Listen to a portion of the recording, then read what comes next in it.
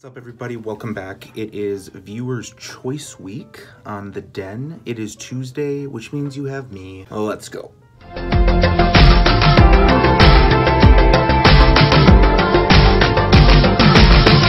Okay, so this week I put out the feelers on some different topics from people, and I had quite a few people respond to my post. I had my mother, shout out to Sheila, who recommended safe dating practices, and I will probably let you know I will do that in a couple of weeks, because I kind of covered it last week a little bit with the safety in dating, but a little less serious on my next post, because last week I was pretty amped up and fired up and angry.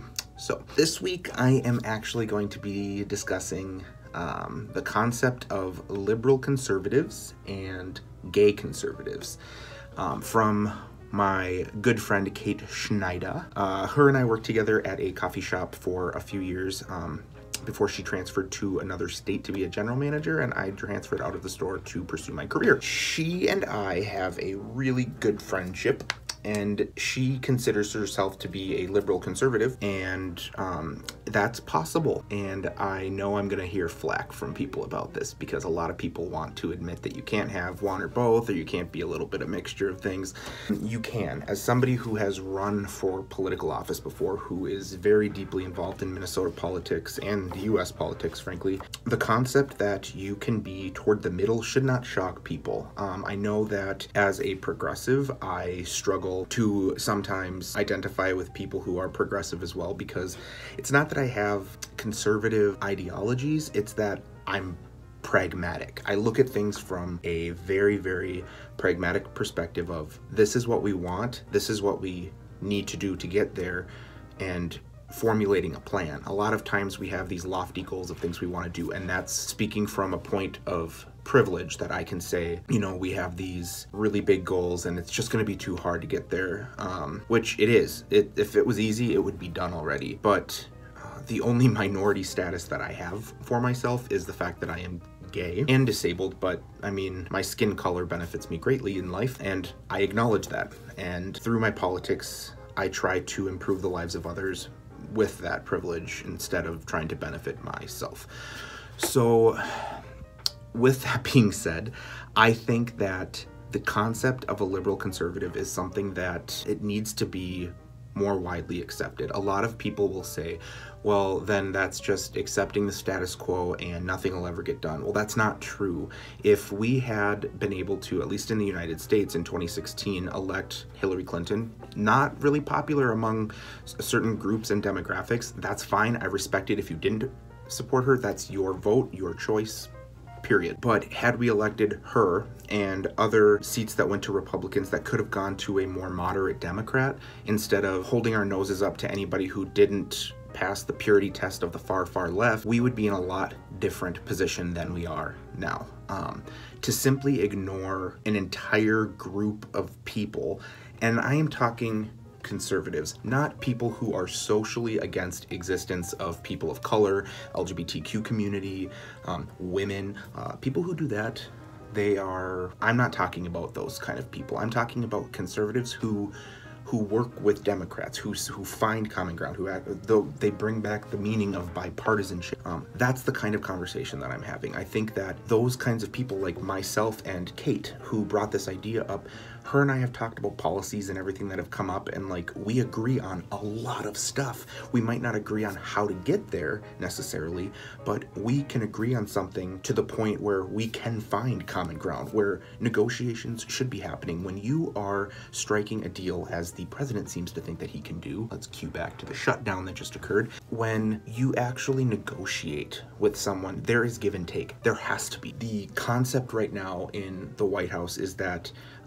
Democrats aren't giving up some stuff to get what they want. No, when you earn my vote as a Democrat, if I was in the Senate or in the House, I want some of my stuff on the table, not just yours, and you'll chip away at the bad stuff of yours. My stuff gets on the table too. It's a combination. That is bipartisanship. A tough pill to swallow is not bipartisanship whatsoever. Each side has to take a hit on what they want. When you start having discussions with people that are about what can we actually do to make things happen, the fact that partisanship is now most votes are party line votes, speaks a lot to the current status of American political culture. It's stagnant. Nothing is going to happen unless we start electing people to office that are from every aspect of the political spectrum, but people who actually want to make meaningful legislation. That's when things start to change.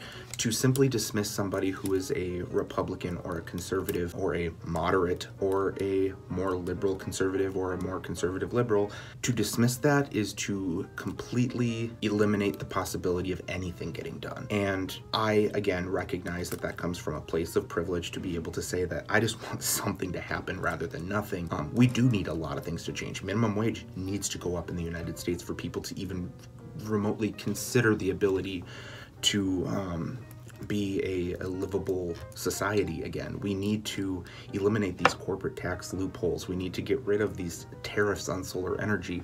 We need to focus on foreign policy that is derived out of diplomacy and not out of bullish standoffs.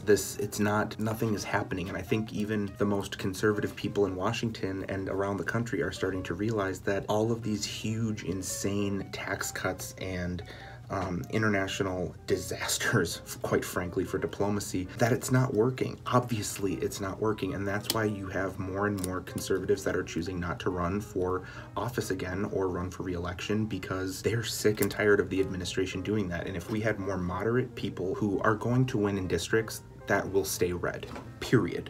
If it's going to stay red, solid red, we want somebody on the middle ground. We don't want somebody who is so far left or so far right that no one's going to be able to agree with that stance. These are important voices in our country. We're not the only ones. Being progressive or liberal or democratic or democratic socialist, whatever you want to identify as, if we ignore everyone else, we are simply ignoring a vast chunk of the country, just as they are ignoring us. Nothing is going to be functional out of that concept. I think that we have a lot of great things that we can do in this country. I think we have a lot of great things we can do around the world.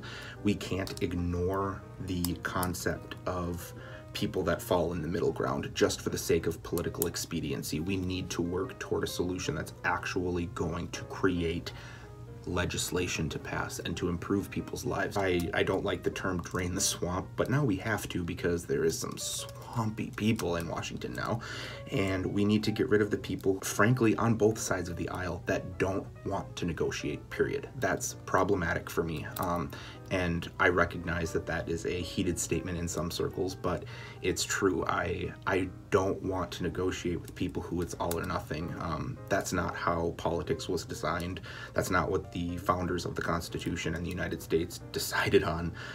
If we don't have people from every aspect of life having a seat at the table, and that includes people of color, women, minorities, people who have been told to shut up, people who have been trampled over, the people who we killed to create this country, if they all don't have a seat at the table and a meaningful seat at the table, then there should not be a meal provided at that table whatsoever. We absolutely deserve the consequences of elections, and people need to understand the importance of getting out and voting and getting somebody into office that may not necessarily check off every single box that you have, but enough of them that you're like, you know what, this person's at least going to get something done. And that can be a tough pill to swallow for some people, and you have your conscience, and I think people should definitely vote with their conscience. But at the same time, we have to look at things pragmatically and understand that we could have avoided the situation that we're in right now. So consider this post the unpopular opinion. I'm sure that will ensue in a hellscape of angry people that are now going to call me whatever they want to. Being in politics, I'm used to it. I have some unpopular stances. I have some really popular stances, and no matter what stance I take, I'm pissing off somebody. So I just think it's really important that we talk about real issues on the Den that impact everybody on a daily basis. So I hope all of you have a wonderful week. Watch the other videos this week. There are a lot of really great topics coming from viewers like you. Viewers like you. Is that a PBS thing? Like, whatever. Anyways, so keep watching. Subscribe to the channel, share the video with your friends, and I will see you next week on the Den. Bye.